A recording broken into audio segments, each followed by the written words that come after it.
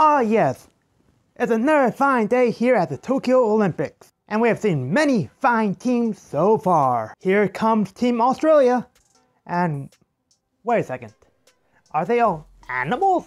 Hey Turtle Squad, I'm Kame Turtle, and you are watching Turtle Time. Today we are talking about how Australia apparently has furries in the Olympics, or at least mascots anyway.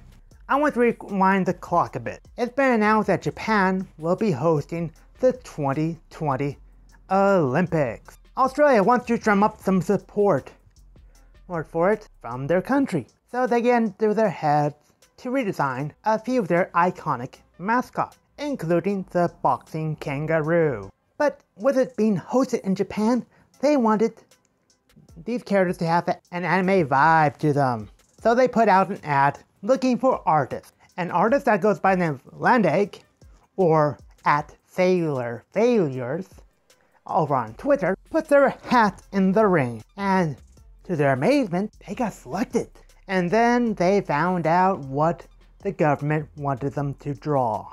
They wanted to take the boxing kangaroo and a couple other characters from previous years and redesign them for the 2020 Olympics, anime style.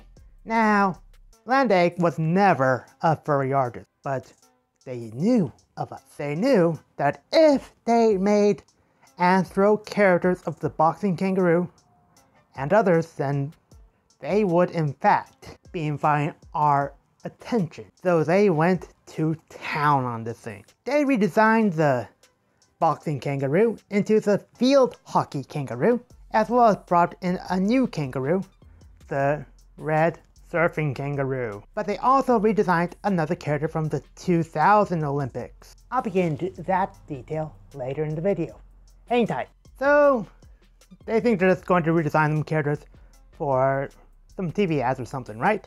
Wrong. They wanted these characters to be on merchandise. They wanted these to be in comic book format. These were going to be on stickers, as well as legal tender issued by the Australian Royal Mint. So yes, there was a good chance that they were going to be able to get these coins from a vending machine at some point. Kind of like the collector coins that we would have in the United States. Landegg did an amazing job at this, finding out everything that they wanted to do.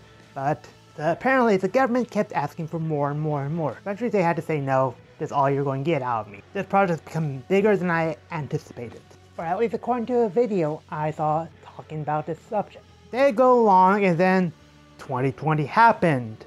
And why everything was not up and running. If you do not know what I'm talking about, what rock have you been hiding under?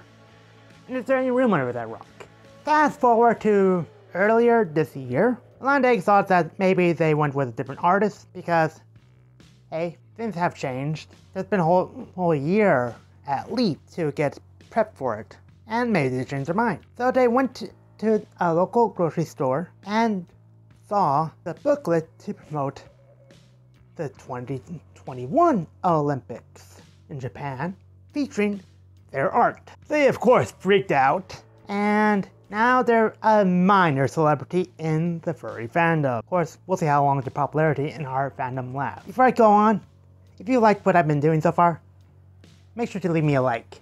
I mentioned earlier how they redesigned another character from the 2000 Olympics for the 2020 Olympics, or should I say the Paralympics of the year 2000. In 2000, Australia was hosting the Olympics, and they created a total of 4 mascots based on native species of Australia. We had Ollie, the kookaburra, Sid, the platypus, and Millie, it's a echidna, as well as Liz, the frilled-necked lizard. The first 3 were abbreviations for Olympics, Sydney, Millennium, while Liz, what is Liz? However, she was selected to be the representative of the 2000 Paralympics because the frilled-necked lizard lives on a fairly small stretch of land in Australia that's fairly difficult to live on. So they took a look at this creature and said, this creature looks like the mentality of